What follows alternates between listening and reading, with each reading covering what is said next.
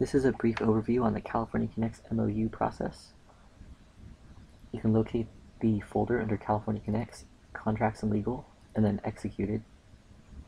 We maintain a few different contracts. You have the American River College contract for the digital literacy tool, the MOU with the Chancellor's Office, the Certiport MOU. This is an old one for a consultant that has long since departed. The main Great Valley Center contract, the ICSI UC Berkeley contract with our evaluation team, the MESA certification agreement, which is the Certiport agreements.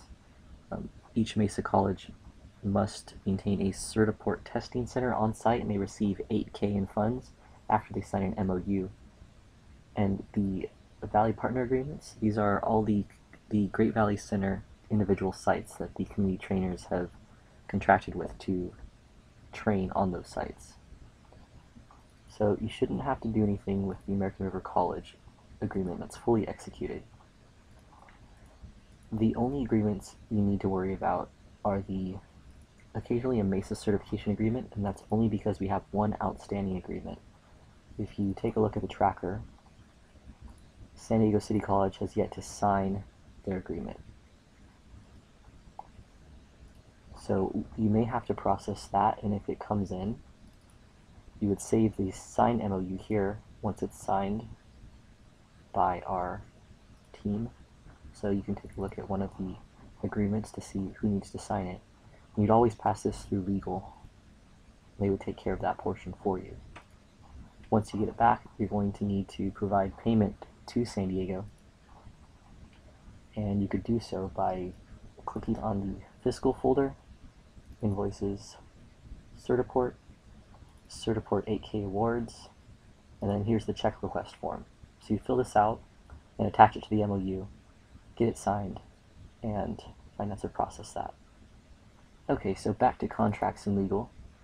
The other type of agreements you might see are the Valley Partner Agreements. So these are the Great Valley Center sites that they train at. And this is an old MOU tracker here. These sites are actually tracked in the Zoho database now, but this tracker has some good information. Just in case a partner requests a certificate, here's some information that you need to share with them in order to get their insurance certificate. So go ahead and take a look at that if you need it. Now, what are certificates? They're certificates of insurance, and here's a few examples. So we send one of these over to the partner site. The partner site sends one back, and that tracking document gives you some of the language that we need to see when we receive it back. So this is basically what it looks like, and the partner sites know exactly what this is.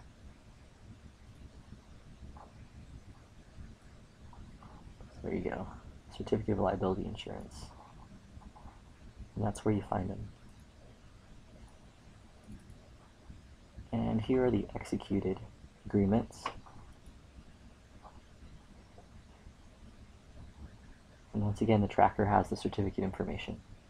And if you need to find any other information on the agreements, please look in the Zoho database. So there are just two types of agreements that could possibly come up. One is that San Diego Certiport agreement for the 8K for the Certiport Testing Center, and the other is the Valley Partner Agreements for the individual Great Valley Center training sites. So if you receive a new Great Valley Center training site MOU or agreement that they would like us to sign, send that over to legal to vet, and legal will let you know if there is anything you need to do to request changes to it. You'll likely serve as the main point of contact to communicate between the partner and legal, and you'll likely have to request a certificate from legal for the partner, as well as provide a certificate from the partner to legal. So that's pretty much it. Please let me know if you have any questions. Thank you.